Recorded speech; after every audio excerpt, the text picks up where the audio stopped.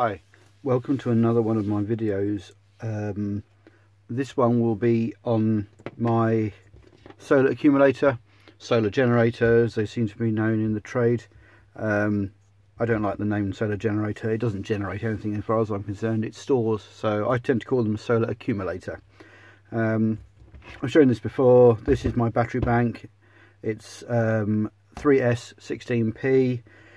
Cheap Chinese back cells, all tested, all have a capacity of somewhere between 2,130 I think is the minimum out of these, and I forget what the maximum is. It's about 2,289 I think. It's this one here, I think is the highest.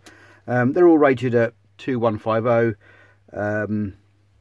and they're about that. These have all been grouped using repacker.com, so each pack of 16 is within a milliamp, which is more than accurate. That's more accurate than my ability to measure the capacity, so that's close enough. I thought today what I'd do is just I've had some questions on how I'm going to join these together. I'm not welding, I don't have facilities to weld, and to be honest I probably won't make many packs like this, so it's not really worth my time investing in a welder. So what I've decided to do is use the 5 amp fuse wire method, which is this stuff here. It's very fine, it's rated at 5 amps. I have tried to blow it using my bench power supply at 5 amps. It doesn't actually fail at 5 amps, but it does fail at 10. So I'm guessing it's around 7.5 amps. These these are from UK domestic rewirable fuses. It's a very fine wire, you can just see it there. It was notoriously bad at blowing when it should have done, and people, if on a bad circuit where people were overloading the circuits, they would put nails in and all sorts of stuff, or the wrong gauge fuse wire. This is a 5 amp designed for UK domestic lighting surfaces circuits. Because we use 240 volts we can drop our current, so a 5 amp fuse is a UK domestic lighting circuit. But what I'm going to do for these is all the cells will be linked to bus bars using this very fine wire. The idea being all the cells will share the capacity, so the fact that it's only a 5 amp connection between the cell and the bus bar is irrelevant, because the combined capacity from all 16 in each group would exceed the fused rated output that I'm going to be using. I'm going to use 60 amps as my maximum current draw on these. Each cell is rated at 2C maximum discharge, and my minimum is just under 2150. So I'm going to self-impose a 60 amp limit on this pack. That way these cells are never discharged at 2C, which is their maximum rating, and it should give a fairly long life, which is the idea. Being that it's designed as like a backup power, it'll be kind of like in storage for a lot of the time, so I don't really want the cells degrading.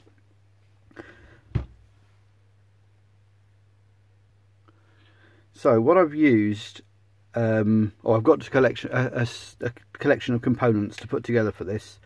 I've made up some of these bus bars, and one of these, this curly thing here, which actually is going to be the negative tail out of the battery pack. This copper is actually made up of this, which is in the UK our domestic.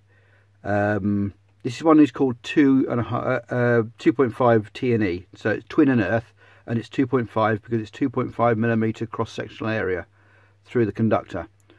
What I've done is I've stripped this back. You can see in the it's kind of like a blue would be the negative. This is the modern unified wiring. It used to be black negative and red for the positive, but now we've gone kind of European. It's now blue for the negative and brown for the positive, which our flexible cable has been for years anyway. The central one, which isn't sleeved, is the earth, so that's 1.5 millimeters. So in this conductor you've got two 2.5s and a 1.5.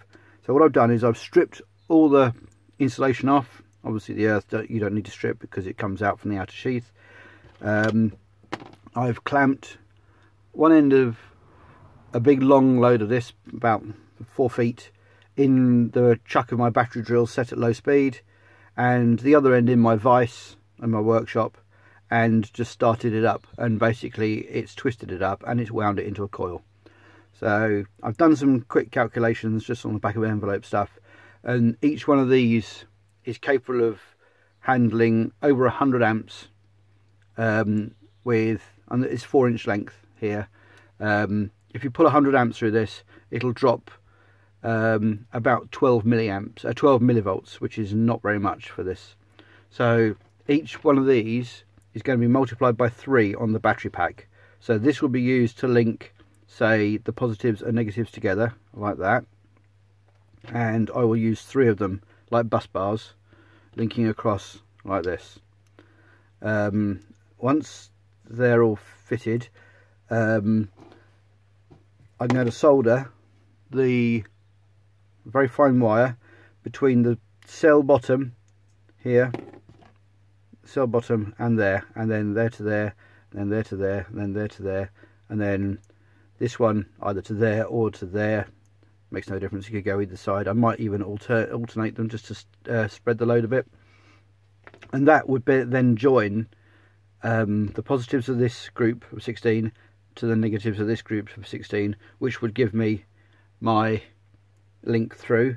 And I'll do the exact same on the underside, joining the positive side of this group of 16 to the negatives of this group of 16. This one would then be my output, my 10.8 nominal output on the positive, and then the underside here would be the 10.8 on the negative. The next thing I want to talk about is this rather curious bendy thing. Now, I've manufactured this basically to make it easy to get the power from the cells to the BMS.